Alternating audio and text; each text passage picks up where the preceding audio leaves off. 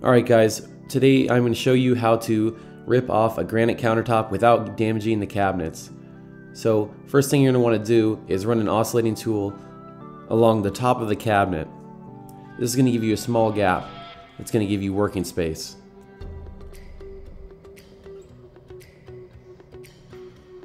You can also try to use a hammer to break it free, but it most likely won't. You can use this pry bar, but if you concentrate too much pressure in one area, it will break the cabinet. What we found worked well are shims.